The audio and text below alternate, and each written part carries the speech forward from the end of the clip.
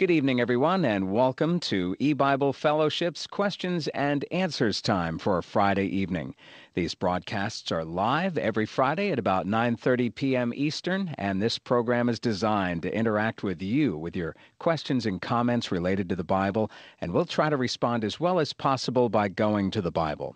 If you're calling us by phone with your questions or comments, dial 209-647-1600 and enter the access code 181610, followed by the pound key, which gets you into conference. Then press star 6 and then 1. If you're using Skype, press the free conference call button, then press the dial pad button and enter access code 181610 and press your pound key. And to get in line to ask a question, press star 6 and 1.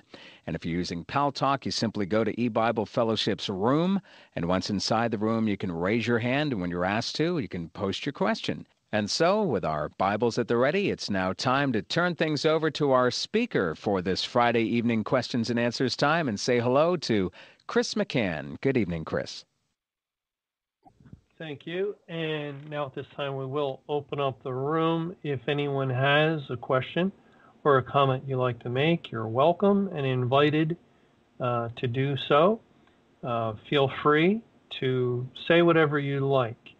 And I'll try to respond as much as possible by going to the Bible, as the Bible is the Word of God, and God has, He has given us a certain methodology of looking into His Word in order that we might be able to discover truth and to find out the truth about what He is saying there.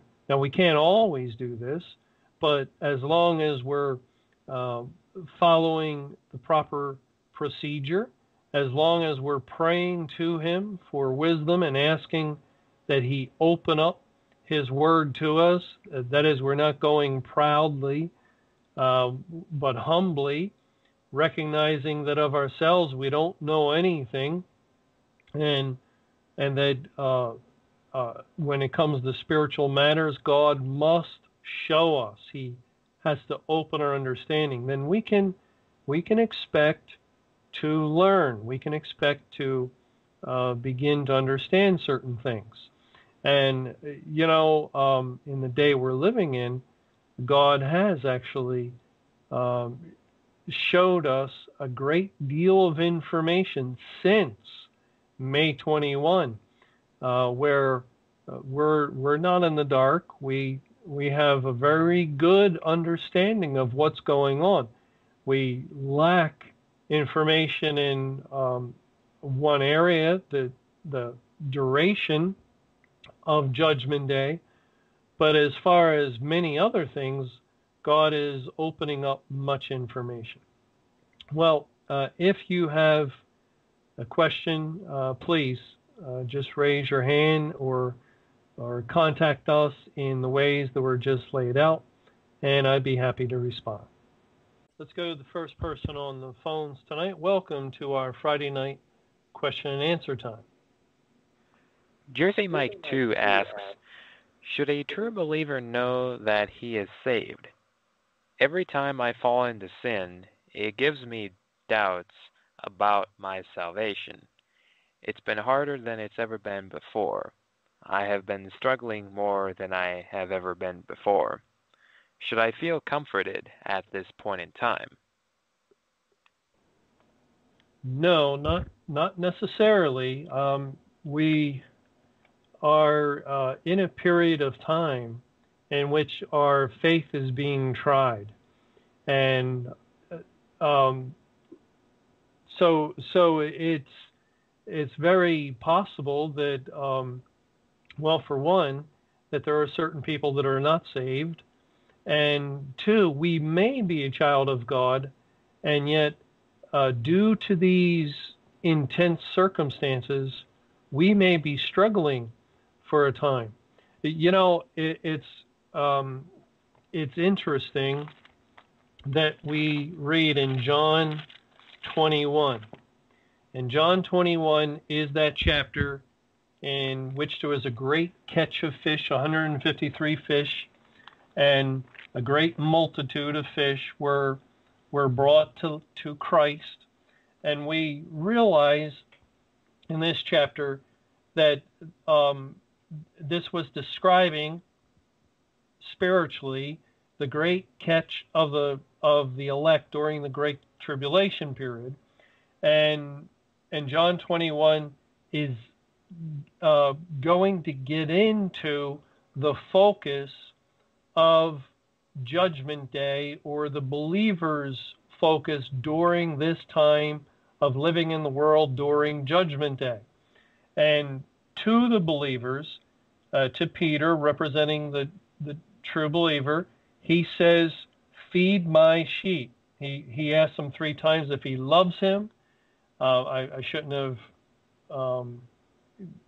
quickly gone over that, but and that's significant too, because how do we love Christ? If you love me, keep my commandments. So here is an emphasis of Christ where he is in dialogue with the believers, and he is asking this question: if we love him, and that will be in view as part of this trial. Do we love Christ? That's a big reason why there is a trial of faith, to reveal whether or not we love him. And then in response to this, Jesus says, feed my sheep 3 times, or feed my lambs, and then feed my sheep a couple of other times. But 3 times the directive is given that we are to share the gospel in order that the elect hear. And that's what it is to feed sheep. We have a commission from God. It's not the Great Commission to go into the world with the gospel that individuals might become saved. It's a commission to go into the world with the gospel that the elect might hear and be fed. And actually, we would carry it out almost identically to the first task of the Great Commission, because we don't know where the elect are in the world. So we have to broadcast it everywhere. But then following this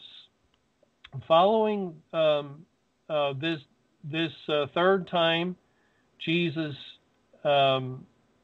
says, do you love me? And Peter responds in verse 17, and said unto him, Lord, thou knowest all things. Thou knowest that I love thee. Jesus saith unto him, feed my sheep.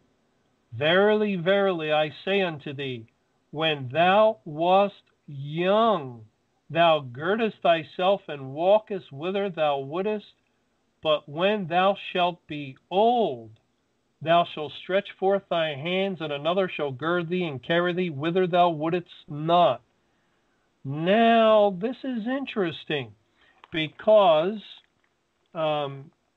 if you remember back in the book of Ecclesiastes, in chapter 12, which we went over during the study of Isaiah, chapter 24, and it says in Ecclesiastes 12, verse 1, remember now thy Creator in the days of thy youth, while the evil days come not, nor the years draw nigh, when thou shalt say, I have no pleasure in them, while the sun or the light or the moon or the stars be not darkened, nor the clouds return after the rain. And if we read this carefully, we realize that God is referring to 2 periods of time: the days of youth, which it can be said that those days are not evil, and the sun, moon, and stars are not darkened. And the days after youth, or old age, in which the description would change to they are evil days, and the sun and the moon and the stars are darkened.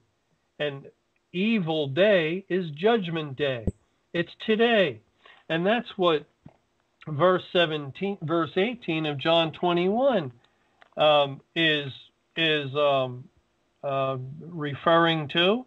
Verily, verily, I say unto thee, when thou wast young, that is, before the evil days come, before judgment day, thou girdest thyself, and walkest whither thou wouldest. But when thou shalt be old, now the evil days have come, the sun is dark, and the moon's not giving its light, and the stars have fallen. It is the time that we are presently in, when darkness, a thick darkness in a spiritual sense, has overtaken the earth. That thou shalt stretch forth thy hands, and another shall gird thee, and carry thee whither thou wouldest not. This spake he, signifying by what death he should glorify God. Now, some commentators have pointed out how Peter, according to the secular or church history, was crucified upside down, and so they feel that this language is referring to his crucifixion, and of course it has to do with his death. And notice at the end of in part B of verse 19, and when he had spoken this, he saith unto him, follow me. Now, many times Jesus has said, take up your cross and follow me. This is the nature of living in the world at this time. We are basically living a life in which we are crucifying the flesh. We are mortifying our members upon the earth. We are dying during these days to self. Now, let's turn to 2 Corinthians. 2 Corinthians chapter 6 and verse 9, where it says, as unknown and yet well known, as dying, and behold, we live. Now that's a statement that is describing the Christian life. We are dying because we're dead to the world. Let's start here, because this may get interesting, because we're going to go to Revelation 14 also. But when we became a child of God, we were dead in Christ. We are baptized with him into his death. And so God views us as being dead. But at the same time, we're still alive and we're living in the world. But now we're commanded to take up our cross, and that means we do not go after sins like we used to. We want to do things God's way more and more. And so as dying, it is an ongoing event, a death daily. We are daily dying to self in order to live unto Christ. And this is the nature of the believer at all times. But God makes an interesting statement in the book of Revelation in chapter 14. And this chapter unmistakably speaks of Judgment Day. And it says, for instance, in verse 10, the same shall drink of the wine of the wrath of God, which is poured out without mixture into the cup of his indignation, and he shall be tormented with fire and brimstone in the presence of the holy angels and in the presence of the Lamb, and the smoke of their torment ascendeth up forever and ever, and they have no rest day nor night who worship the beast in his image, and whosoever receiveth the mark of his name. Now look at verse 14. And I looked, and behold, a white cloud, and upon the cloud one sat like unto the Son of Man. having on his head a golden crown, and in his hand a sharp sickle. And another angel came out of the temple, crying with a loud voice to him that sat on the cloud, Thrust in thy sickle and reap, for the time is come for thee to reap, for the harvest of the earth is ripe. And he that sat on the cloud thrust in his sickle on the earth, and the earth was reaped. And another angel came out of the temple which is in heaven, he also having a sharp sickle, and it continues to speak of reaping in the day of judgment. So now we have the verses I read earlier, beginning in verse 10. You could even go back a little before that, and it's Judgment Day. And then the verse beginning in verse 14, it's Judgment Day. Well, have you ever noticed what's in between these verses? What God placed in the context on both sides, like bookends, of Judgment Day. It says in verse 12, here is the patience of the saints. Here are they that keep the commandments of God and the faith of Jesus. And remember how we've noticed for some time how patience is key. And in patience possess ye your souls. This is a time after having done the will of God. You have need of patience. So here is the patience of the saints. And then it goes on in verse 13. And I heard a voice from heaven saying unto me, Write, blessed are the dead which die in the Lord from henceforth. Yea, saith the Spirit, that they may rest from their labors, and their works do follow them. What an unusually strange place to put this verse. I couldn't think of a stranger place. For one thing, if individuals who refuse to acknowledge that this is Judgment Day because they think, well, the believers wouldn't be here. No, the believers would be taken out of the world. Well, why on earth? And why on earth would God speak of Judgment Day in the way he has, and then say right in the middle of that context, blessed are the dead which die in the Lord from henceforth. And henceforth is a very particular word that means from now. It cannot mean at an earlier point, but from this point on, from now, is what henceforth means. How is this possible? Where did these people come from? We just read about the cup of wrath and fire and brimstone, and following this, it gets right back into a discussion of Christ in the clouds, putting in the sickle. And who are these people? And even if it's referring to those who physically die in the Lord from now, well, what are they doing on earth? And they certainly can't be in heaven dying in either a physical or a spiritual sense. They must be on earth, and they must be right in the midst of Judgment Day itself.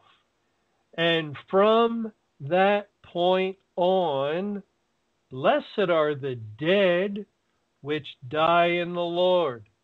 Now, the dead would be those that have become dead in Christ. And we won't go to the verses. There's many of them that show that that's the language of the Bible.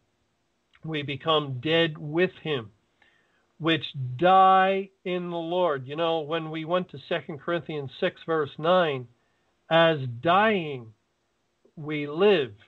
It's the same Greek word that is translated dying that is found here in Revelation 14 and verse 13. It is a word that speaks of a process. It is a word that indicates an ongoing death, not having died, past tense. It's a present word. Dying in the Lord because we are taking up our cross. This is why Jesus said to Peter in that context of John 21 that he spoke of his death and what death he would glorify God, and then said, "Follow me." And so the believers, the great multitude, millions and millions and millions of people around the world, are dead in Christ and are dying in the Lord since we've entered into this point of time. And through this dying in the Lord, we are making manifest certain truths that the Bible speaks of. But anyway, getting to your question, it's very possible that we could be struggling during this time. These are very hard days, and so we want to stay beseeching the Lord, crying out to Him, asking Him for strength to help us. And we can pray, "Oh Lord, having had mercy, have mercy, and grant me your Spirit, strengthen me with might in the inner man, that I might be able to keep thy commandments, that I might be able to take up my cross," because that's the test during these days, to do so in a God-glorifying manner. But thank you for that question. Let's go to the next person on the phones. Welcome to EBible's question and answer. Hey, Chris, could you please read Ezekiel 23, verses 31 through 34? Ezekiel 23, 31 through 34? Yes, sir. Okay. Says in verse 31, "Thou hast walked in the way of thy sister, therefore will I give her cup into thine hand. Thus saith the Lord Jehovah, thou shalt drink of thy sister's cup, deep and large. Thou shalt be laughed to scorn and had in derision. It contained much. Thou shalt be filled with drunkenness and sorrow, with a cup of astonishment and desolation, with a cup of thy sister Samaria. Thou shalt even drink it and suck it out, and thou shalt break the sherds thereof and pluck off thine own breast, for I have spoken it, saith the Lord Jehovah." Well, I got a comment, and you can please correct me if I'm wrong, but God is speaking to Aholah and Aholibah, Mm-hmm. and I believe that's speaking of national Israel and the churches and congregations. And I notice in verse 31, God says He's going to take the cup from one sister's hand and put it in the other sister's hand. And I notice that there's no change in the cup. It's the same exact cup. Mm-hmm. And it says filled with drunkenness and sorrow and astonishment. Yeah. Well, it is referring to the judgment on the churches.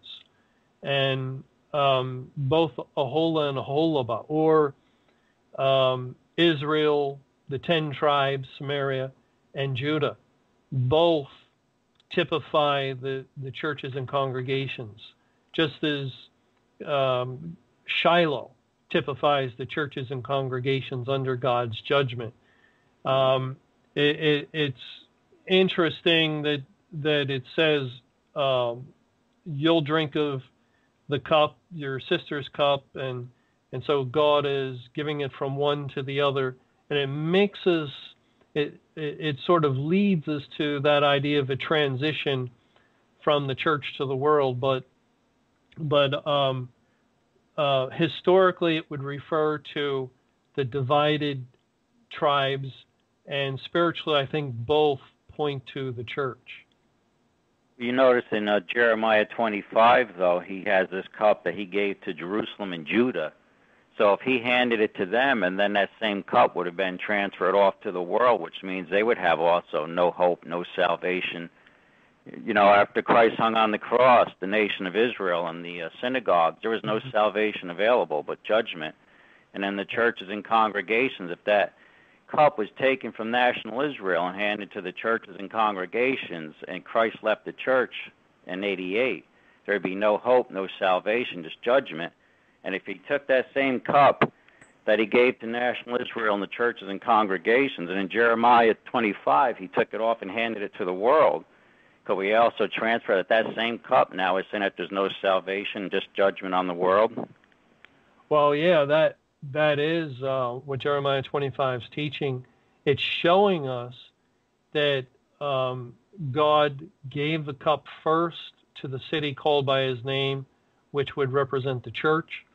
And then following that, he says to the world, if I punished my own people, shall you be utterly unpunished? You shall not be unpunished. And then he proceeds to give the cup to them, and it's identical. We really have to get that into our minds and understand that we were wrong to look for physical destruction of the earth until it's all over and done. Then God will destroy the earth. But as far as the judgment day is, it's a mirror image pretty much of what he did with the churches. And it was a spiritual judgment upon them of the removal of the gospel blessings and, like you mentioned, salvation. And it's a spiritual judgment on the world where the light is no longer shining forth into the world's darkness, and God has removed salvation from them. So it really helps a lot when we have that correctly in mind, that it's another spiritual judgment. There are several of them in the Bible, and this is in keeping with how God has brought judgment in the past. Thank you. Thank you for these verses and for your comments. Let's go to the next person on the phone. Welcome to our Friday night question and answer. Hi, Chris. Thank you for taking my call. Oh, you're welcome. Please go ahead. Could you explain John 16:25? John 16, verse 25 says, "These things have I spoken unto you in Proverbs, but the time cometh when I shall no more speak unto you in Proverbs, but I shall show you plainly of the Father." Yeah, in John 16, even earlier in the same chapter, we really find an interesting verse in verse 12, where Christ says, "I have yet many things to say unto you, but ye cannot bear them now." And so he is implying that he'll say more at a later time. And in verse 25, he spoke in Proverbs, but then he says the time comes when he'll no more speak in Proverbs, but speak plainly of the Father. Now, what's helpful is when we go to the book of 2 John, and it's also found in 3 John, but let's go to 2 John, verse 12. And here, John is cast in really the role of God. And it says in verse 12, "Having many things to write unto you, I would not write with paper and ink, but I trust to come unto you and speak face to face, that our joy may be full." Now, this is similar to Christ's statement in verse 12 of John 16, where he had more to say, but could not say it now. And here, John is writing, he has more to write, but he will not write with paper and ink. Now, if John wrote with paper and ink, what would that be? Well, that would be divine revelation from God, as God moved in him to speak, and it would be added to the Bible. We would have a 4th John or a 5th John. And so John is indicating that when he comes and speaks face to face, that it will not be a result of the written word. This will be a more personal encounter. And if you remember, Mr. Camping did a study years ago on Hebrews, and that one statement in Hebrews 8 where it says, finding fault with them, and then he would make a new covenant, having found fault or finding fault with them, meaning the old and the new covenants, the Old and New Testament. But the fault wasn't in the Word of God, which is perfect. It was in man's understanding of the Word of God, which is faulty. And so what God determined to do is to seal up the book and then open up the scriptures at the time of the end. And he would guide us into truth through the Holy Spirit, and he would show us so much new information. It would be almost, of course it isn't, almost as if it were additional revelation, as if he were speaking more, or definitely giving us more insight, as the Bible in its sealed up form, let's put it this way, is like a parable. And in order to unseal it, to open the scriptures, Christ would have to explain the parable. He would have to make it plain. And that's why this phrase here in 2 John 12, I trust to come unto you and speak face to face. Now, if we go back to Numbers 12, it says here when this is the occasion when Aaron and Miriam were basically trying to usurp authority of Moses, and God was making a point that Moses was the one he would speak with.